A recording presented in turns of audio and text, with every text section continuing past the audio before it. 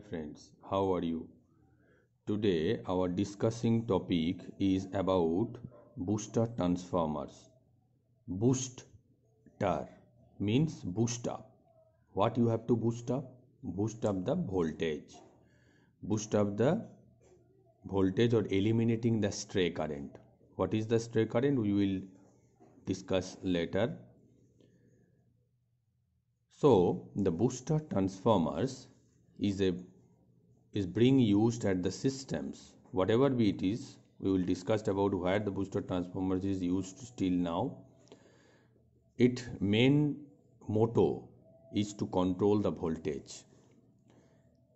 It's installed at the end of the power line, raise the voltage to the desired value far away from the main transformers. It is not near to the main transformers, it is far away from the main transformers. It is the main points.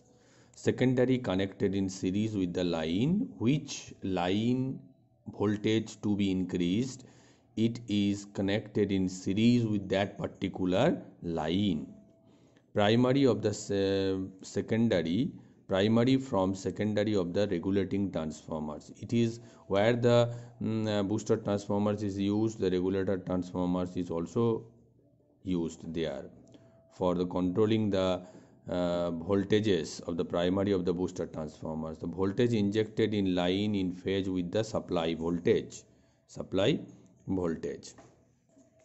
So this is the diagram of a booster transformers. It is far away from the main transformers. This is the main transformer, this is the primary of the transformer, this is the secondary of the transformers, and these are the trapping showing here. This is the tap changing equipment as per the 1 2 3.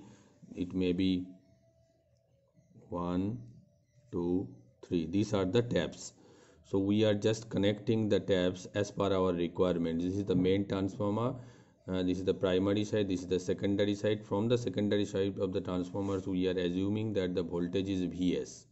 Vs voltage is the output voltage of the main transformers, and this is the dotted line is showing here the regulating transformers are far away from the main transformer. That's why we are using this dotted line. Okay. So P and Q is a point, the secondary terminal of the main transformers, where we are getting the voltage Vs. PQ point, we are getting the voltage Vs. And the far away we have installed the regulating transformers. These regulating transformers has lots of taps, 1 2 and 3. By help of the tab, we are regulating the voltage, we are increasing or decreasing the voltage as per our requirement or desire. Okay, these regulating transformers is then connected with the booster transformers. So the booster transformers is just in series with the output. Wherever it is to be used, it is connected in series. So by help of this tapping, we are regulating the voltage. Regulating means we are changing, increasing or decreasing the voltage. So if this is the VE, where the VE is the end point voltage, this is the supply point voltage, this is the end point voltage. So if we define that the VE is the end point voltage, then we are just define the point R and S. So R and S is the end point as per this diagram is concerned.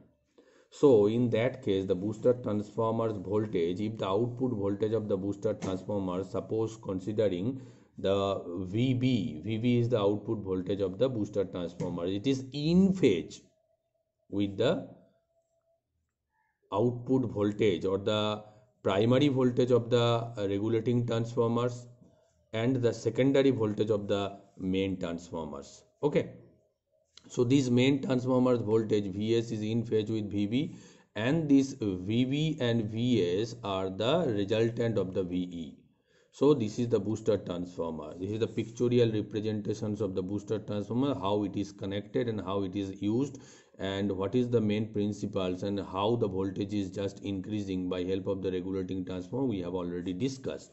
So let's start about the advantages or disadvantages of the booster transformers. So what is the advantages of the booster transformer? Regulating equipment is independent.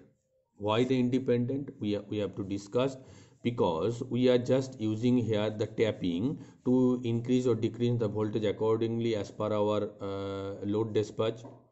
And these regulating transformers is attached with the booster transformers, but these regulating transformers is not attached directly attached with this main transformer. That's why if anything else problem will be there inside the regulating transformer, so that will not affect the main transformer. This is the main point here. The regulating equipment is independent. So the main transformers out of service not depends on the booster or regulating transformers. So if booster transformers and regulating transformers will be damaged or will be affected by help of internal problem or anything else, the main transformers will not be affected. So this is the main importance or the advantages. Or disadvantage, there has a lot of disadvantages. More expensive, this system configurations is more expensive, and also the less efficient. This is the less efficient, because if we install the main transformer, that will give you the lots of voltage efficiency, because the output voltage of the main transformers will not be any losses, but due to the fall line, lots of losses or voltage drops here.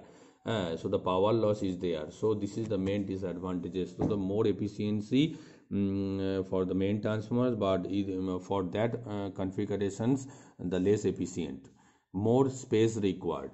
We have to install the main transformers, and far away we have to install the regulating transformers, and also we have to connect it in series the booster transformer. So the lots of space will be involved for this configuration. So the space requirements is more. These are the main disadvantages of this